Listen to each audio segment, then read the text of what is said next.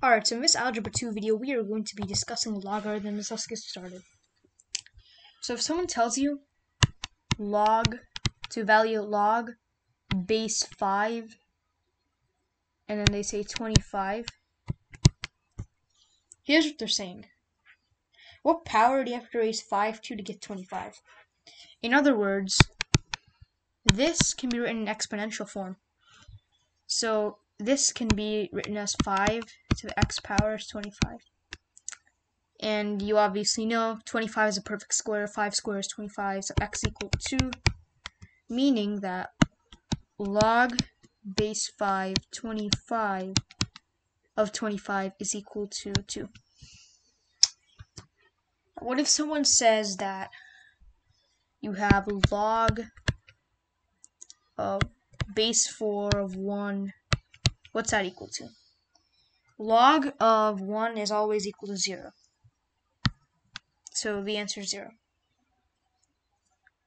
Because 4 raised to the 0th power is 1. If we have x to the 0th power, that's going to equal 1 for any value of x. Any real value of x, of course.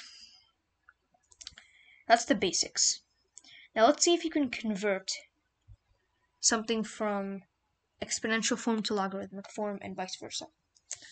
So if someone says 2 cubed is equal to 8, convert this to logarithmic form. And I'm going to give you the standard thing. And you're going to need to fill in the base and what it's equal to.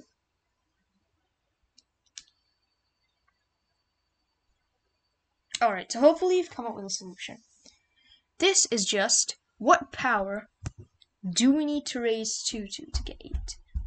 Right? What power do we need to raise 2 to? So log base 2 of 8 is equal to 3.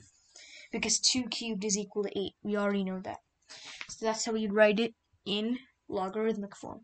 And a big part of understanding logarithms is just converting between exponential form and logarithmic form. Now let's try something with just variables so you get a little more comfortable. The x to the zth power is equal to y. Convert this to logarithmic form. Now hopefully you've converted this to logarithmic form, and if you haven't, I suggest you pause the video and do it before watching the solution. Now, you've probably noticed a pattern. The exponential base becomes the base of a logarithm. So log x, and then what it's equal to becomes log of, in this case, log of y is equal to c. In this case, this logarithm is saying, and I'm going to put the x a little bit down because it's base x. Yep, that's more. So log base x of y is equal to z. So this is basically saying you have to raise x to the zth power to get y. So whenever you're reading a logarithm, you're raising the base to the power on the other side on the equal sign. In this case, we're raising 2 cubed. And then once that's done, we take this result and say it over here. So in this case, we start at the base x, we go over to z. And once we've gone over the equal sign, we say x, we raise it to the zth power. Now we evaluate what x to the zth power is. In this case, we don't know what the two values are, so we have this in exponential form, we know it's equal to y. So we take this, we put it over here, and that's how we construct a logarithmic equation. And a big part of logarithms is that people get confused all the time because they get confused. Sometimes people get confused, like people say a lot of people, they say like log base 3 of 3 is 3 cubed, which it's not. People get confused all the time, and you need to remember how to convert between logarithmic form and exponential form. Now, a good way to remember this is whenever you're converting, let's take another example. I'm going to erase all the ink, and we are going to take an example. Let's take 5 squared. 5 squared is 25. We know 5 squared is 25. Now let's turn this into a logarithmic form.